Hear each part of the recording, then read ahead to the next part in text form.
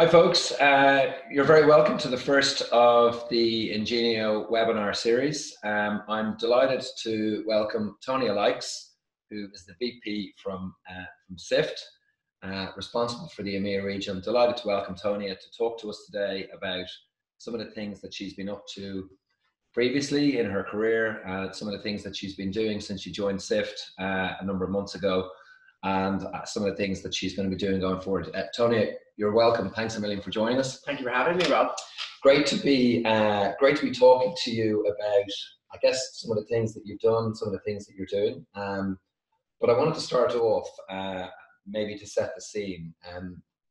You might give our viewers today just a bit of background in terms of, I guess, your career, where you started, how you got into the tech space, and I guess how you got to where you are today. Yeah, absolutely. So I started, I suppose I lived in Dublin. I did a degree in Dublin in business and Spanish. I didn't really know where I wanted to go. And I think that's a really important part of this, is that, you know, there's this view in life that everyone has to know very early on where their career is going to be. But I always knew I had an appetite to be successful. So wasn't really sure. I got accepted to a master's, which I had just decided I wanted to do. It was an NUI Galway. It was one of the first masters in Ireland of its time. It was a master's in IT. And so I moved down to Galway. I did that for 2 years and I loved it. And I realized, oh God, this is something that's really piquing my interest. After that, during my master's, I decided I actually had an interest in going into SAP. So I joined an SAP consultancy based in Dublin. And I worked between here, Dublin, and I did some projects over in Spain and Barcelona. For the period of about 3 years. After that, my ambitions got a bit bigger, and I moved over to London, where I worked my way for the period of about, I'd say, 8 years through a number of different SAP consultancies, getting really good exposure in the market and understanding business a bit more. Always in sales? Or no, I was never in sales. So I was in consulting. So I was actually a finance and controlling consultant. So focusing on kind of the financial side of SAP implementation. Interesting. Okay. My first, I suppose, and I was always on the services side. So I wasn't selling the software. I was selling the services. So the implementation services, the outsourcing services of the likes of Capita, Sopra, all these kind of larger outsourcing consulting firms. I then kind of did a little bit of a pivot. And for one day, I just decided I'm going to apply to Google, right? So I applied to Google. I didn't really know what I was applying for. And I got the job. Now I joined, at the time, it was called Google Enterprise. It is what everyone and all of us know today as Google Cloud. But this was well before cloud was even a thing. This was a notion. So it was a very hard role, because we were truly the startup within Google, right? Cloud was something which, it was a very hard thing to sell. It was it's my first sales role as well, I should say. So that was a big pivot. So it was a big pivot. Firstly going into the software side and then going into sales. And, you know, we were selling cloud to people who loved to have their server in the corner or their server in the basement. It felt like they had ownership of their data. And we were selling this thing, which was like, oh God, a lack of control. Where is my data? How is it going to be used? So it was really at the forefront of digital transformation and innovation.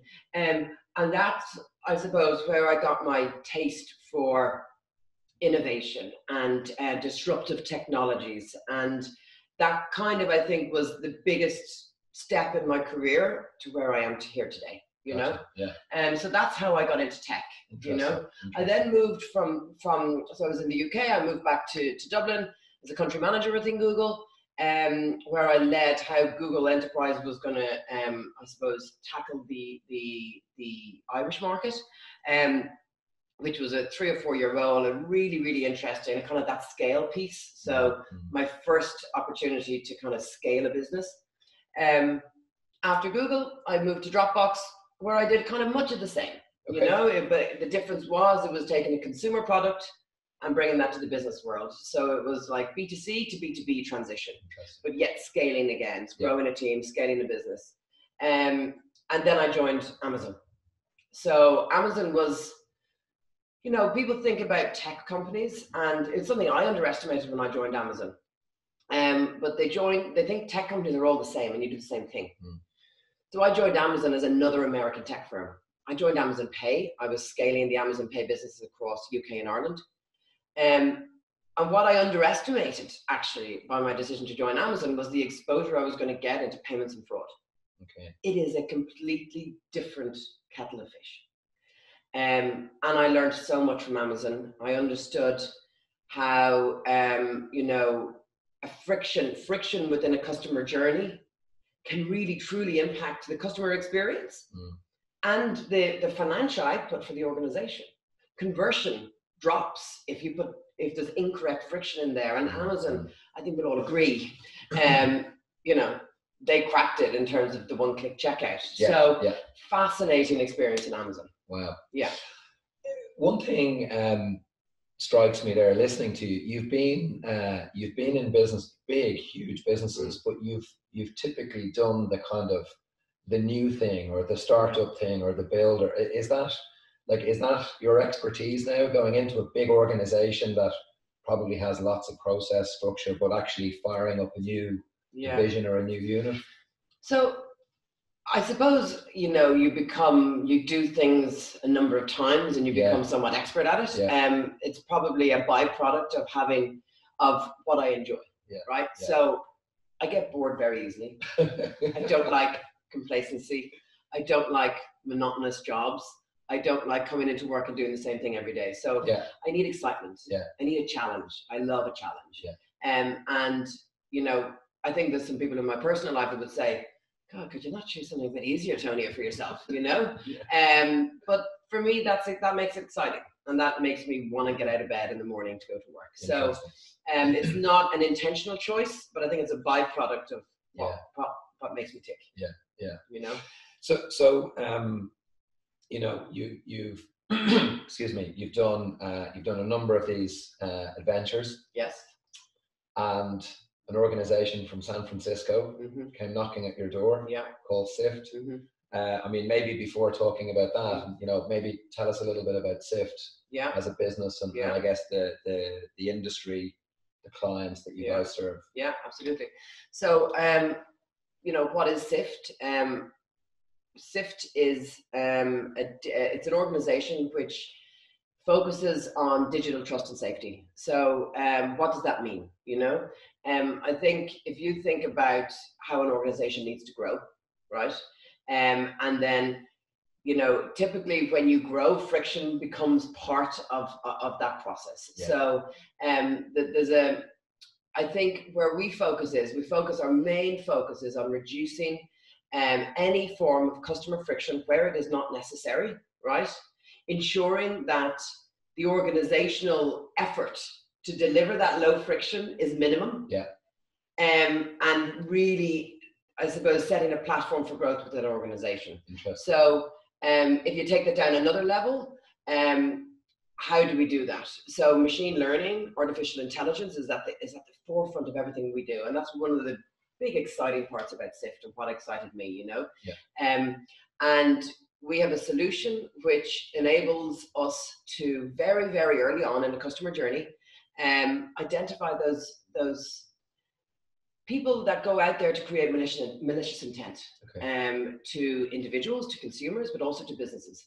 And we provide a layer of protection and safety through automation, through machine learning, and through our knowledge and our global network of customers that a lot of other organizations can benefit from. So, you know, who are those customers? You mentioned that. So, you know, we've got thousands of customers, but the ones that, you know, that I suppose everyone looks to talk about big logos, you know, Airbnb, you know, LinkedIn. Wow.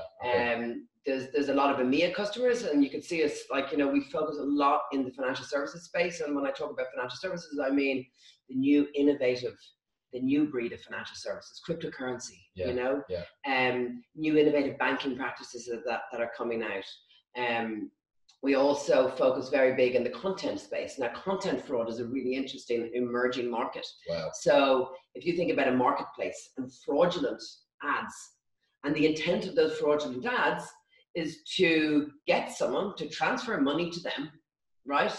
And the individual who does that transfer never gets anything, right? Okay. So we have a platform which enables us to track and understand and tell our customers that is not a real person. That is a fraudulent individual that is posting that content, and you shouldn't allow that happen on your platform. And marketplaces are spinning up all over the place. So you know, we're very much at the forefront of fraud and digital trust and safety. And I think you can see I'm quite passionate about the value we can bring and the problems we can solve globally.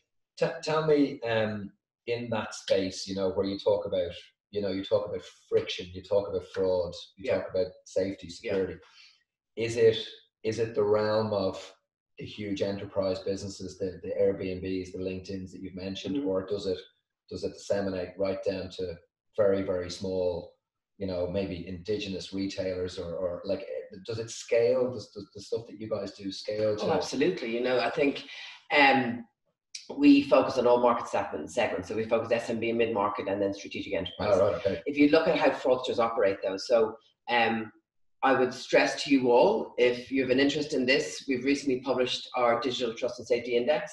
You can find it on our website, sift.com, where we produce our annual findings, right? And in this report, we talk about the fraudiest day of the year. The fraudiest day of the year. Fraudiest day. Now, Robert. No, wow. What would you think is the fraudiest day of the year? Well, I guess it's probably like a Black Friday, right? Or incorrect. No? It's the 16th of August. Okay. And the fraudiest day of the week, when would that be? You know, I'll tell you. Yeah. It is very early mornings on a Saturday. And the reason why this is so interesting is because fraudsters are operating at a pace none of us can keep up with. They are trying to catch people, small enterprises, because firstly, small, they haven't got the controls in place. Yeah. So don't be fooled to think that because you're small, you're immune to it. Absolutely not. So when you least expect it, when you least expect it, they know at weekends there's less staff on. Yeah, okay. To monitor these orders that are coming through and decide whether they're good or bad. The 16th of August, it's in the middle of a holiday season. Less staff, less focus. Everyone knows that, like, at the times of like those peak retail times, everyone kind of gears up for fraud in Q4. That is completely not the case. We've got to the point with global commerce that we need to have a constant level of digital trust and safety within our organizations to protect your organizations and to protect your customers. Because if your customers if fraudulent activity happens on your site, the people that are going to suffer most are your customers. Because you're going to end up having to stop taking orders, which is going to affect your good customers, and they will just go straight to your competitors. My God, it's fascinating. I'm learning two things here. One, that fraudiest is a word. Fraudiest, well, it is now. I love that. And secondly, that I guess when the guard is down, when you least expect it, that's it. Is when you should expect it most. Exactly. And to combat that, you need to always be ahead of the game. Interesting. You know. So look, taking all that into context, right? I mean, hugely interesting, very new. You know, what was it? What was it when Sift approached you to join them? What was it that kind of, that sealed the deal for you? Yeah. Well, I suppose I'll start from the beginning because there wasn't one thing. Okay. It was kind of a process. I will never forget it. I wasn't looking. I was not on the market. I was in Amazon. I was happy. And I had kind of a timeline in my head as to when I would look for my next opportunity. But it was about the 26th of June last year. Okay. And I got an email on LinkedIn. I get lots of emails on LinkedIn mails about jobs. Yeah. And some I read and some I don't. But this one I opened. And I didn't know Sift. I didn't know them. I'd never heard of them. But something in the job spec piqued my interest. And I thought, they're worth a chat. Yeah. So I spoke to our head of recruitment, and I was really, I thought, okay, I'll have another discussion about this. I started to do some market research. So I think, where we are in the market in terms of, the market for fraud, if you look at the total value of online commerce right now in comparison to physical global commerce, 16% of it is online. Okay. Now that's, if you think about how our lives have currently changed, it's staggering, isn't it? versus 5 years ago, it's only 16%. Yeah. Okay. So at that point in time, market potential is massive.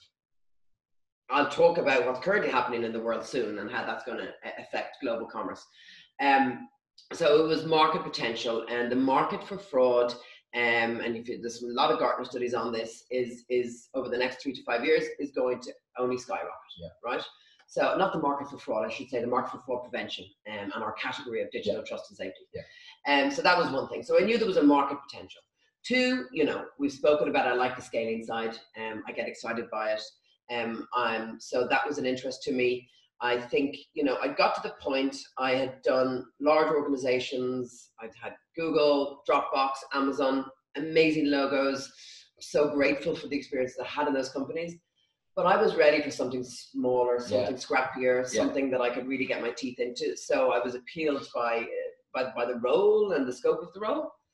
And then finally it was the people, right? So the people and the process. So the one thing which, and it still stands to me, and I'm reminded by it on a daily basis, is that our business is filled with people that are equally as passionate as me, if not more passionate than me, about solving this problem, right? Yeah. I want to work in an organization which is not just selling something.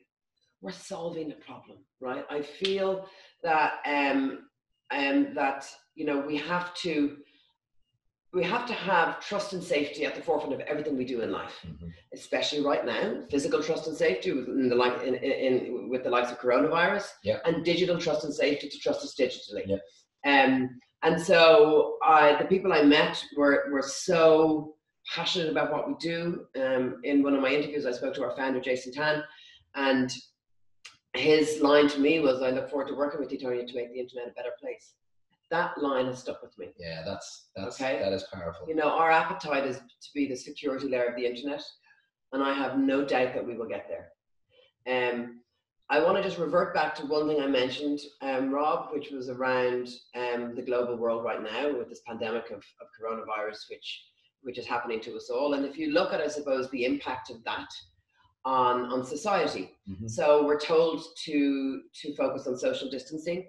I really feel we have a social responsibility to listen to the guidance and react to try and combat this virus. Yeah. But what does this do to trade? It pushes more online, which creates more opportunity, because we know that fraudsters act in the times we least expect it and the times we're least prepared for it. Yeah. So are we prepared for fraud right now? It's not the top of everyone's mind. So we have to ensure that we are equipped to deal with how this is going to have an increase in online trade. What security layers do we need to put in place as organizations and as leaders, and to ensure that we are protected and our customers are protected? So I think it plays out, the whole thing plays out. It's really well said. It's a great point. A great point. So you're at Sift now.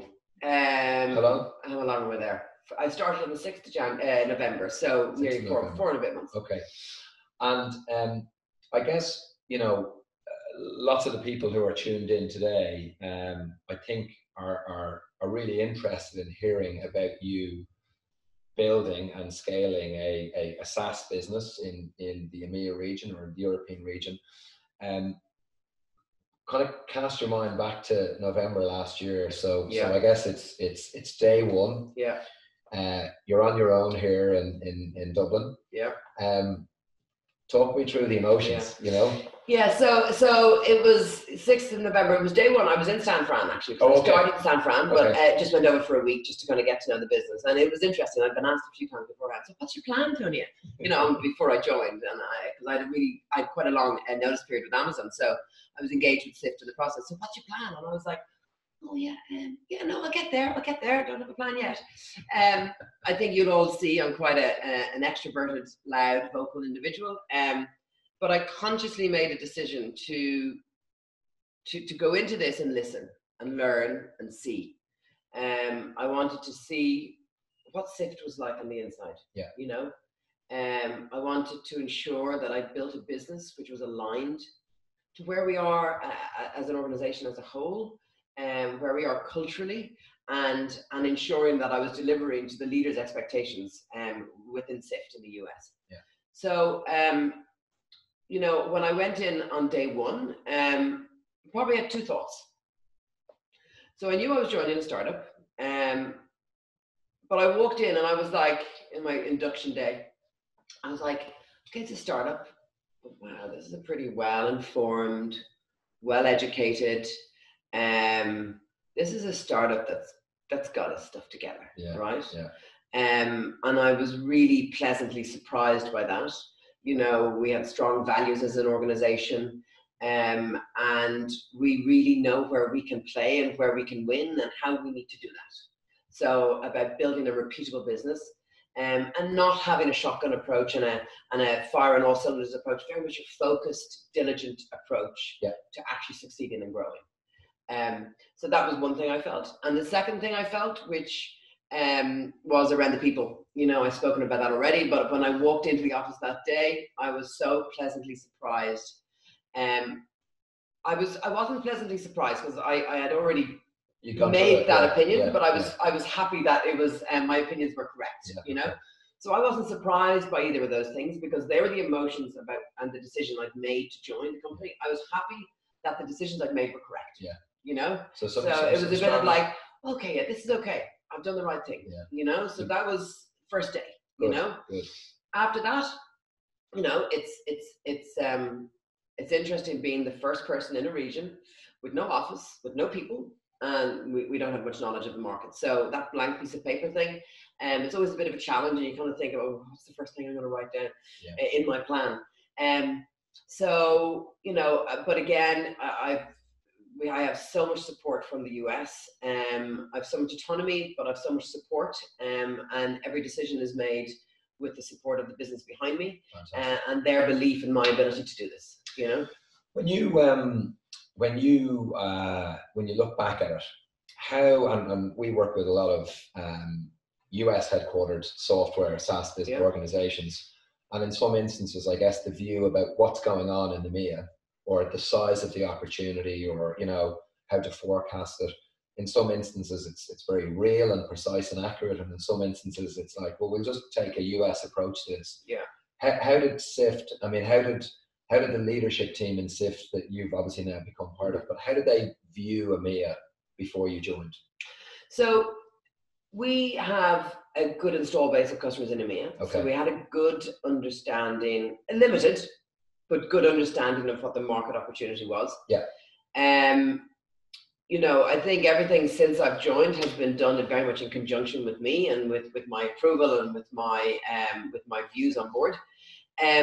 However, I do see it as part of my role to ensure that I bring an EMEA lens to everything we do as an organization. Of course. So, you know, there's many things that are higher up the priority list now that I'm on board, and we have, you know, a team here which is changing the priorities, because it's easy to have I suppose, part of your customer base within the EMEA, but when you then suddenly have a team which is sitting there and solely focused on EMEA, it becomes more of a priority, you know?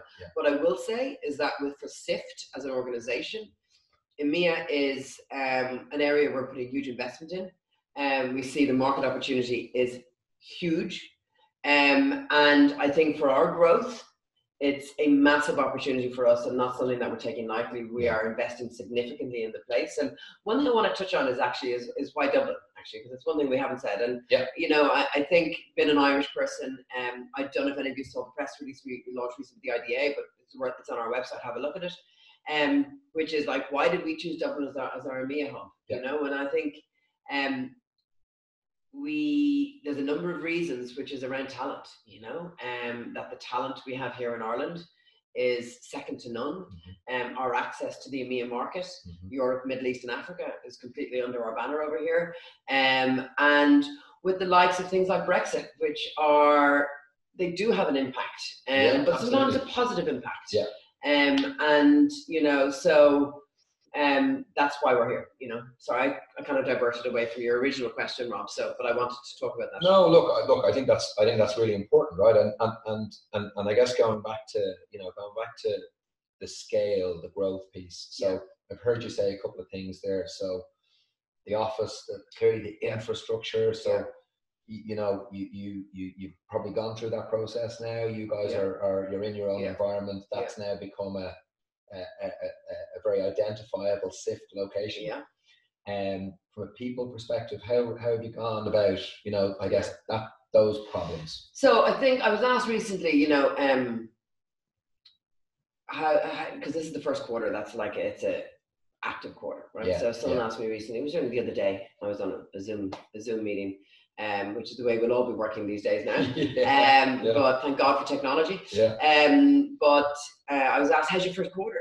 And I said, okay, well, how's my first quarter?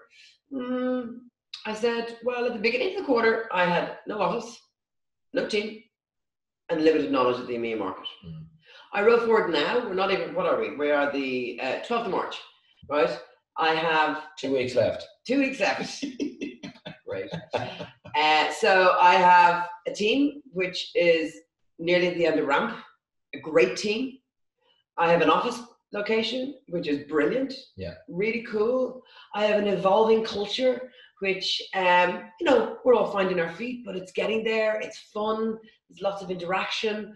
We're learning about working as a team because there's lots of different personalities, and that's brilliant because that brings diversity to the table.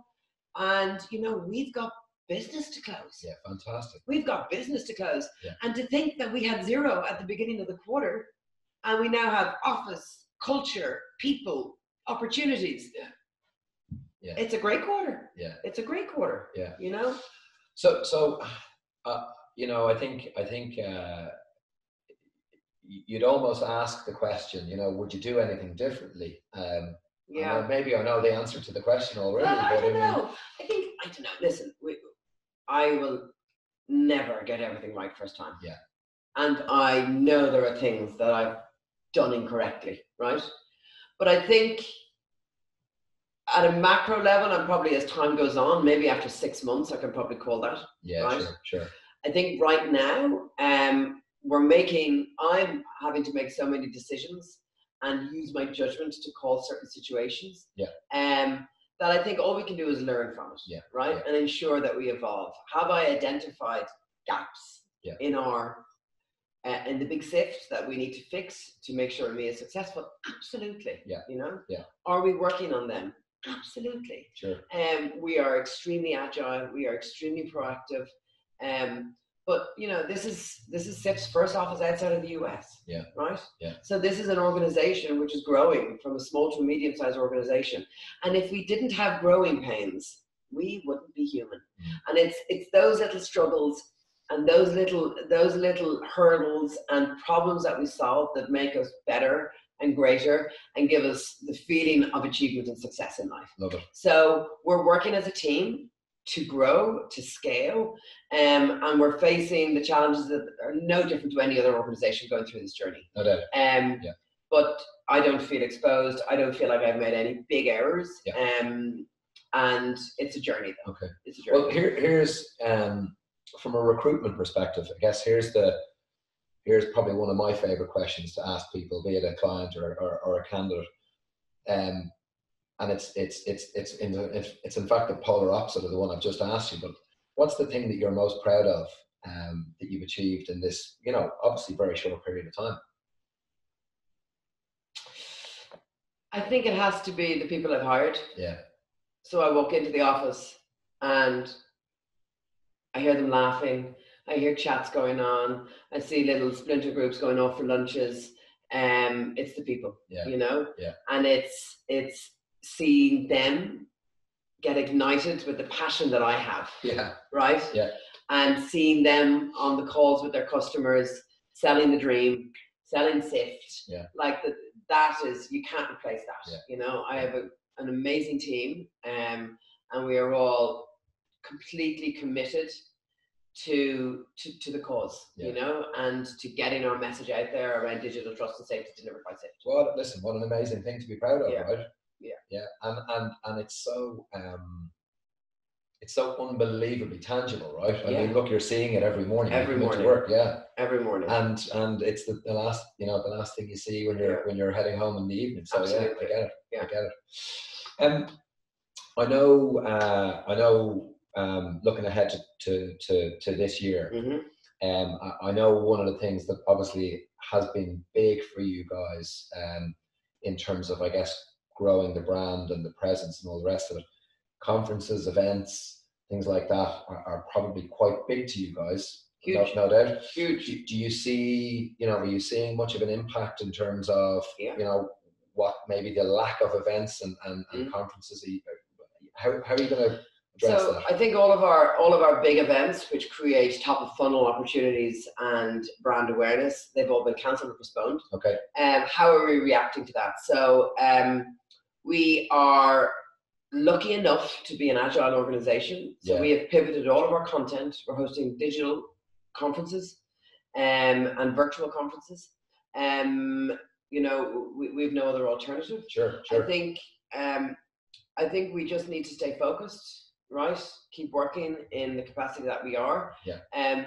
I think this year is going to be a tricky year for everybody, especially in the short term, but I think panic isn't going to be the thing that solves it. I think we just need to put our heads down and work hard, I don't think it's going to have a massively detrimental effect to our year. But it makes it a little bit more difficult. A little bit more of a struggle. Sure. Tell me, I guess, with that aside, when you look at 20 and you look, where's the big opportunity for Sift? Where, what's the thing that, you're saying to the guys, in the office? Look, there's a particular industry or a particular client or a particular kind of segment that you're going after. Like, is there one thing that you look at that gets you more excited than maybe most? So, not really necessarily. I think there's three main areas that we play in terms of, the where our biggest percentage of business and revenue is. One is financial services, which I mentioned. Another one is e-commerce, and another one is travel, so online travel. There's areas there that could be at risk as a result of what's happening in the world, but at the same time, what's happening with the coronavirus is a short-term thing, right? It's not going to be a long-lasting thing. We still have the need. I mentioned the need for digital trust and safety. It's not something you don't fix a problem. You need to have it as a platform play, right? So if you're going to build a business based on a digital platform in any form or manner, you need digital trust and safety. So do I think, I suppose, where do we focus? It's those three industries. The markets, as I said, it's Europe, Middle East, and Africa. I think we have some very big countries or areas within that where we're putting 80% of our effort right now. And where I think we have a quicker path to growth. And then we will move on to the remaining countries within the territory. Gotcha. And I suppose, we play across all market segments. So if you look at the SMB space, it's about really working with digital first organizations to cover up their vulnerabilities from a safety perspective. If we look at slightly larger organizations, it's ensuring that ensuring that they understand that good enough is not good enough. Because that is the big misconception. Oh, we have something, it's fine. It's like, just because it's going to be disruptive to change something, it doesn't mean it's good enough, right? If you're looking at customer growth and you're looking at company growth and customer protection, you need best in class, right? And it's around changing sometimes how you think about how you deal with fraud, because typically the way fraud has been dealt with before in the past, fraud is dealt with when it becomes a problem. So it's at the end of the flow. But you've already upset the customer, you've already affected the customer journey, and you're already affecting your bottom line because your conversion rate's low. Sure. Where it needs to happen is all at the beginning of the journey, of the customer journey. And that's what machine learning enables you to do in Sift. That's how our model works. So we can tell you if an individual is on your platform to create malicious intent before they have created malicious intent. Got it. Okay. So don't fix fraud when it's fraud. Fix it before it's fraud. Yeah. Yeah. So that's in the kind of the medium-sized market, and then on the upper end, you know, we have some really, really large strategic customers. We have a lot of interest in that market segment. Those opportunities take longer. They're very they're in a partnership type of approach, and we have a number of ongoing discussions. So I'm looking to achieve growth across every area. But every segment kind of has a different style of growth. You know, fast-paced, medium-sized, you know, relationship building and partnership, and then more strategic partnerships in the kind of strategic enterprise space. Interesting. If that answers your question. it does. Before we kind of start to wrap up, I guess again going back to the theme of you know why people have joined us today. What is, if there's a girl or a guy out there who is like Tonia Luykx, who's looking at an opportunity or starting to maybe become a little curious about opportunities and an opportunity to head up and lead an EMEA division, you know, or maybe even start their own thing. Like, having done all the things that you've done at very large organizations, and now Sift. What's the one thing that kind of jumps out that you would say to someone, look, this is the Bible. This is a crucial piece of advice.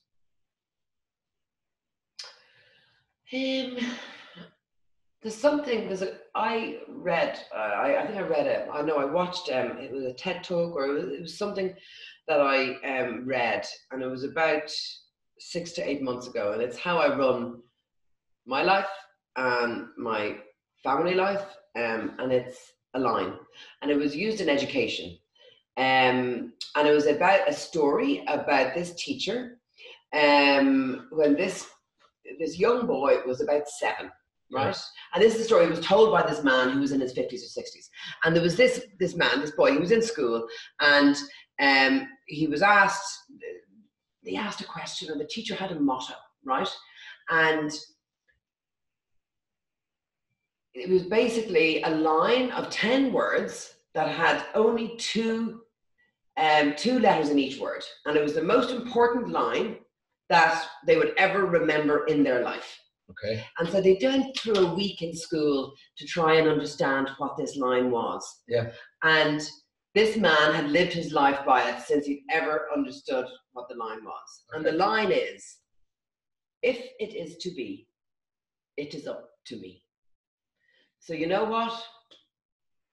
You've got to do it yourself. You've got to follow your dream. You've got to follow your gut instinct. It took me to this point in my career to go out and take a role like this. I'd done it under the umbrella of very large organizations, less exposing, not on my own. But everyone comes to things in their own time. So if you have an appetite, plot your journey, get your experience. Build up confidence in yourself so that when you come to this point, you don't feel exposed. You don't feel like an imposter. Because it's the first time, I would say, in my career that not the first time, but I don't think I felt this empowered and this passionate and this ability to be successful ever in my career. And it's because of the company I work for. And if it is to be, it is up to me. Love it. I was going to try and hashtag that one there, but I think that might be probably one of the longest hashtags. It would be, ever. And there's a lot of eyes. Very confusing. It's like Mississippi. Oh, I love it. You mentioned the family there, and I guess, you know, maybe taking a step back from work, because I mean, look, clearly you're all in this thing right now, and no doubt the global time zone clock is never stops, right? You're talking about a big region, EMEA. I think we run 5 hours from one end of the time clock to the other, and then clearly HQ is San Fran, right? So you're busy. How's balance achieved for Tonia Luykx? So, I suppose, what does balance look like? Well, I am all about my career. I love my career, but put that aside. What I am first and foremost is a mom, and a mom to my 2 amazing kids. So that is before work and that is after work. They are my balancing. They are my levelers. I love my weekends where we do just simple things, just stuff. Very busy stuff. A lot of driving around and drop-offs and drop-offs here, drop-offs there, lots of activities. So that's my balance, right, is my children. In addition to that, like, I religiously start my day at 5:30 a.m. in the gym, and that is good for me personally, for my mental space, and that gives me my personal balance. I mentioned I kind of have weird and wacky ideas, and I kind of do things that I mentioned I like a challenge. And last year, it was July, I decided, I've never run a 5K in my life. I'm not going to sign up for a 5K. No, I'm going to sign up for the Dublin Marathon. So, so I spent the summer training for the Dublin Marathon. I got injured about 5 times. I didn't think I'd be able to do the Dublin Marathon, but I did the Dublin Marathon. So, I did it in a time that I never expected I'd do it in, but we can always get better. So I am going to the Dublin Marathon again this year. And I think in light of the advice we're given, which is social distancing, fresh air, I think my marathon training will be starting tomorrow morning. I love it. Yes, tomorrow morning. So, it's not something I could easily not do it, but I think it's a good thing for me to do for me, and gives me a little bit of headspace. So kids, they're my number one. They're my everything, and then a little bit of exercise just to keep me sane. Fantastic, amazing. So October. October. So we'll check back in and see what the significant time saving between 2019 and 2020 hopefully it'll be large, but amazing. We'll see. Well, look, we wish you all the best with the training, and look, I think on behalf of all of the team here at Ingenio and no doubt everyone who's tuned in today, I wanted to say thanks a million. I think that is an unbelievably honest, searingly honest, appraisal and approach and review in terms of where you're at. We wish you and the team at Sift all the very best of luck. And I wanted to thank everyone for tuning in today. This is, as I said, it's the first in our series. We'll be doing these on a monthly basis. And I guess, look, the objective here is to help people who are working in the SaaS and software space really understand that the challenges, the initiatives, the key things that are going on in this space aren't unique. They can be shared, and we're trying to help organizations share that approach. Thanks very much, Tonia. Thanks again. Thank you, Rob. And we'll speak to you soon. Absolutely. Thank you. Bye-bye.